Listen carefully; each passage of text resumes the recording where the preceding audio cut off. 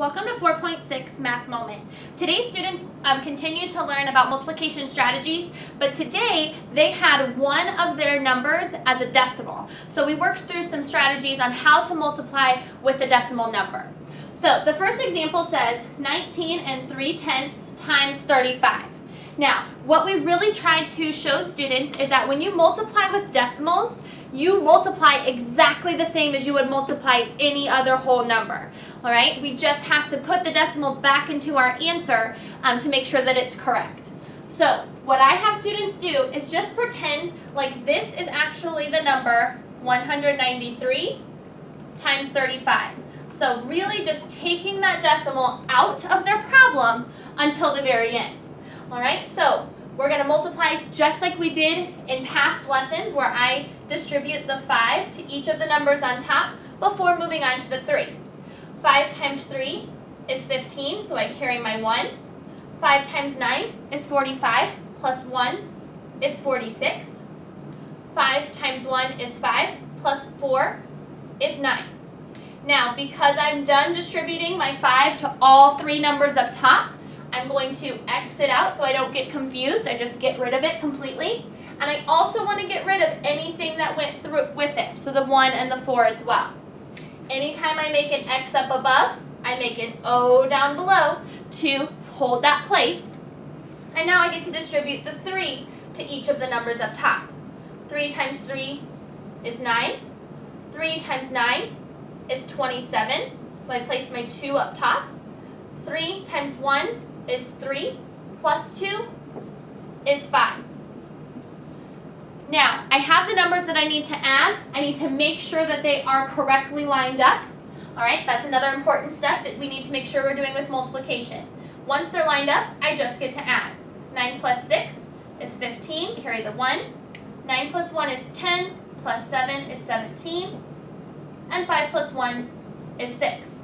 Now that I have my whole answer and I'm done completely with the multiplication, I need to go back to my original problem and think, how many numbers were behind my decimal in the problem? Well, there's only one number behind the decimal in the problem, so I want that to match my answer. Okay, I want one number to be behind my decimal in my answer. And that's how we figure out how to multiply with decimals. You multiply exactly the same way as you would multiply with whole numbers, and then you decide how many numbers are behind that decimal and make sure that it matches the problem and the answer. So let's look at another example. This one says Kelsey spent $4.52 on snacks at the movie each week for 6 weeks.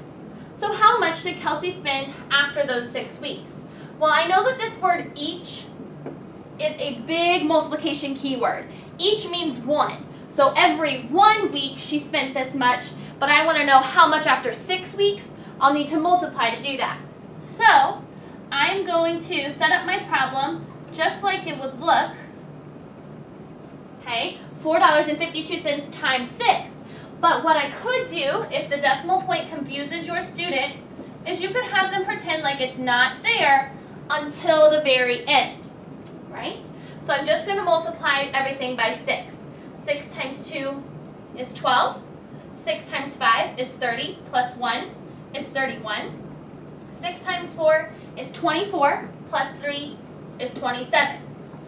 Now, I have the answer and it looks like 2,712.